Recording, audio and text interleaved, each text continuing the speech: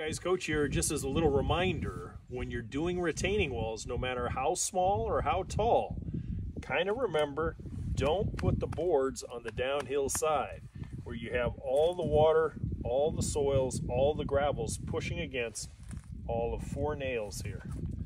Take the boards, put them on the uphill side. That way the post can hold as much as it possibly can before it pushes over 30 years from now. This here, probably less than 5 and it'll be failing. Anyway, retaining wall question. Any questions from you? Make sure you email me. Talk to you later. 1, 2, 3, 4, 5.